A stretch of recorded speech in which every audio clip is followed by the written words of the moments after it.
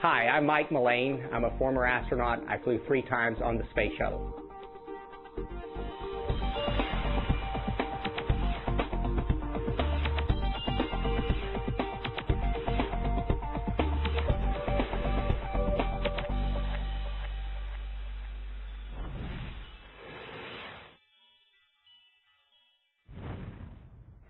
I wanted to be an astronaut the first moment I heard the word, and I was a child of the space race. I was 12 years old in 1957 when Sputnik was launched, and that certainly excited me about the idea of flying in space. I was fortunate enough to be growing up in Albuquerque, New Mexico.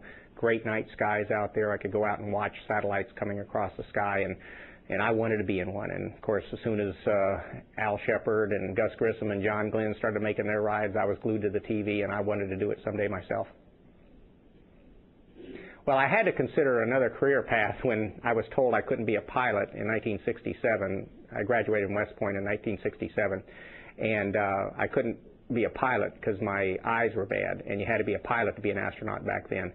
So my career path at that point was in the back seat of fighter jets. I wanted to fly, and that was the only option I had, to fly in fighters, in the back of fighters.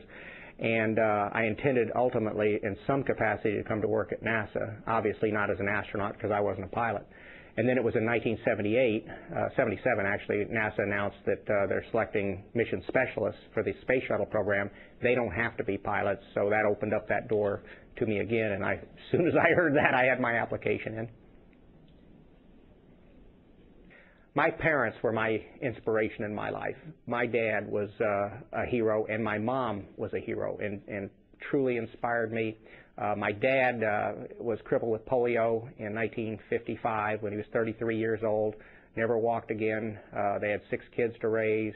My mom and dad were true heroes. They stayed focused on the family. They gave it all to make sure we all had a great education, gave us all the love and encouragement we needed. So I can't speak highly enough about my parents. In my early life, they were my heroes. They were my inspiration.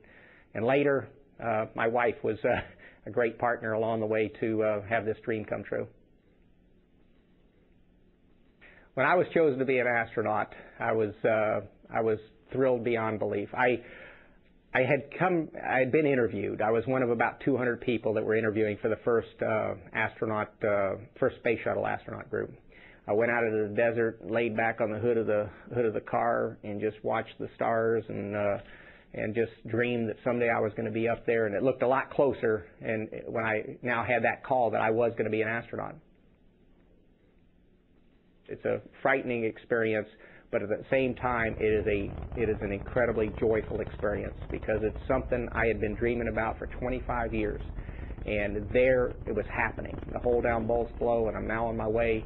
And as scared as I was, I had a smile on my face during that ride. One of the most memorable moments was seeing the Earth for the first time from orbit. And it is a beautiful, beautiful, incredible sight to see this. I mean, we don't see the Earth as a ball. We're too close to it. It fills the windows. But we can see that it's curved, and it's black as space. You got the blue of the ocean, the white swirls of the clouds, and it was just breathtaking. I wasn't prepared for it. I'd heard everybody talk about it, seen all the photos astronauts had taken, but I wasn't prepared by the incredible beauty that your own eye is able to detect. First of all, it was a very difficult decision to decide that I want to move on in my life. I had flown 3 times in space. The burden on the family was certainly severe, the fear factor for the spouses and for my wife and for my children. I decided that, after my 3rd mission, that would be my last mission, and I would go on and do something else. Since I left NASA, most of my business has been public speaking. I do a teamwork and leadership program for corporations around the country, conventions, meeting, training, those type of meetings. I've also written some books, a children's book, a space fact book, a memoir of my life, and so it's writing and speaking is what I've been doing since I left NASA. So I tell kids, I tell adults, do your best because you don't know what's out in the future. There's going to be opportunities that will appear that you can't possibly imagine right now, and if you do your best now, you're going to be able to take advantage of those opportunities. So that's really an important life lesson there. I think also challenging yourself in the extreme. Don't be timid in your goal setting. The only way you find out what you're truly capable of doing is if you challenge yourself in the extreme. For anybody that is watching me right now, that is a young person who's thinking someday of becoming an astronaut, my advice to them is make sure you get a great education. But don't just concentrate on math and science. You've got to get a great education in all aspects. The other thing is do your best at everything, constantly. It's going to count in your future just as it did for me, just as it does for everybody. Take care of the only body you're ever going to get. And just dream big, too. That's the other thing, is make sure you challenge yourself. Set very lofty goals for yourself. Don't worry what other people have done with their life. You have your own life. Challenge yourself, set your own goals, and work for them.